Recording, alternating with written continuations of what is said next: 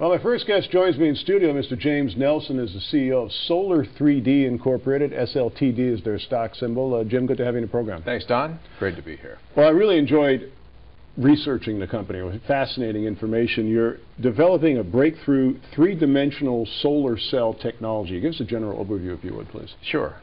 It all begins with our objectives. The fact is that we look to change the world of electrical power. Everybody talks about green energy because it's fashionable, but frankly, it hasn't worked economically. Less than 1% of the world's power is supplied by solar. Wow. And bottom line is, we think there's an opportunity there as a result of that. We have a real spiritual feeling about this, too. We think that people ought to find out how to use solar power, and that ultimately it'll be running most of the power that we supply. The fact is that we have experts from a couple of different fields. One is photovoltaics, and the other one is fiber optics. I've been in private equity for a long time, and bringing new advice and new point of view from another industry always turns out to be good for the industry. And so we've come up, after a long analysis and discussion, with this three-dimensional approach to the solar cell. And we think it's going to be an amazing thing to get more power out of the solar cell. Now, your website indicates that up to 30% of incident sunlight is actually reflected off of conventional solar cells, thereby you're losing that potential power. Tell us about that. Well, the solar cell has been the same for 100 years, basically. Nobody's really re-engineered it. They get marginal improvements as time goes on. But there are two major factors that make the current conventional technology not work. One is the fact that the light, the incident sunlight, gets reflected back into space by the standard two-dimensional mirror, if you will.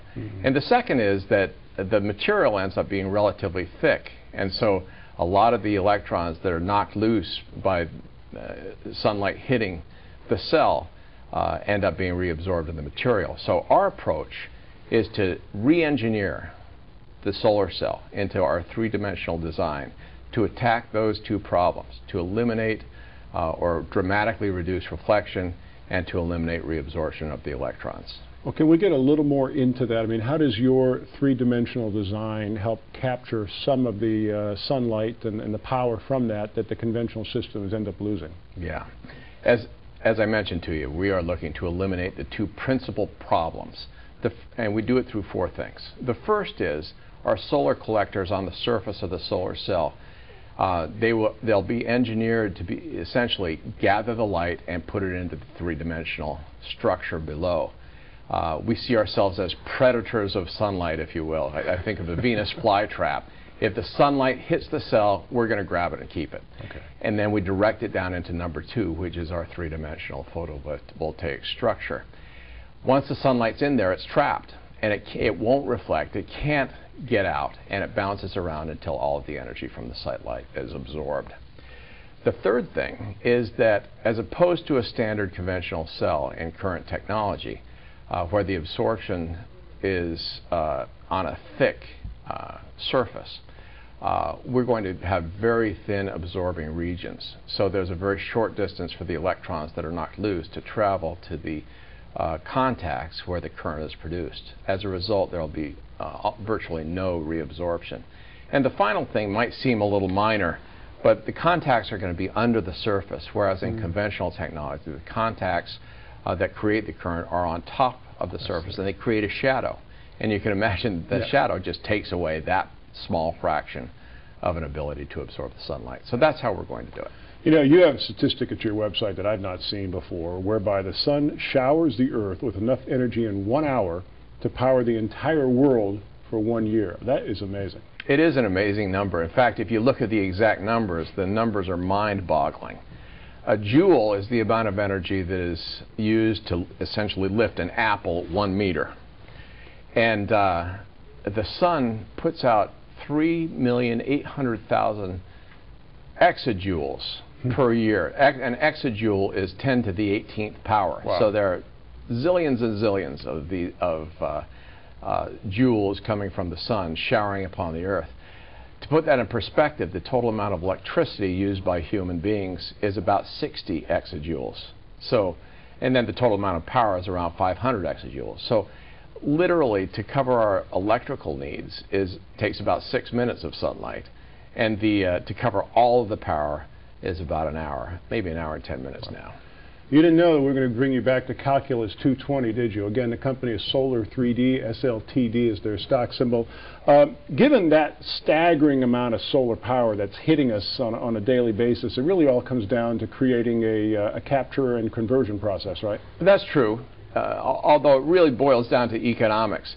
There's a lot of sunlight coming in. I think we're supposed to figure out how to use that sunlight, but right now the current technology just doesn't do it from an economic standpoint. It's too expensive for people, and frankly, they've had to subsidize it from government. But our objective is to reach grid parity or better to make solar the power of choice, not just from a green standpoint so it's clean, but also from an economic standpoint. Now, of course, solar has been pretty much recession-proof. It's grown 35% per year while we've all been struggling, so you must have a pretty good optimism for the next 4 or 5 years. Well, let's say the next 30 to 50 years. Okay. Most analysts think that solar is going to continue to be the fastest growing industry in the world for 30 years to come. Okay. And when you start talking about how much growth there's going to be in the next few years, it's almost irrelevant when you look at what can really happen. Right now, less than 1% of the power needs of the world are supplied by solar. If you can get solar power to grid parity and make it the power of choice, that could go from less than 1% to 10, 20, 30% overnight.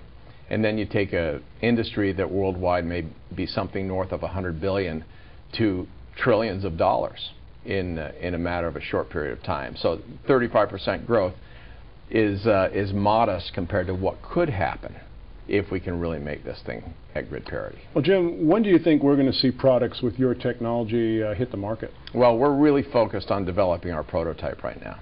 We've done a lot of analysis and some simulation, and so now we're making a physical prototype as we speak.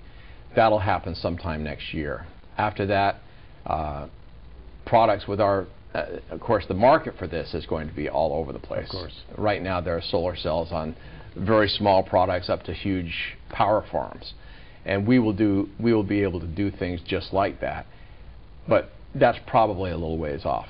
Focus is on the prototype right now. Once we get the prototype, we'll be looking to move into the next step.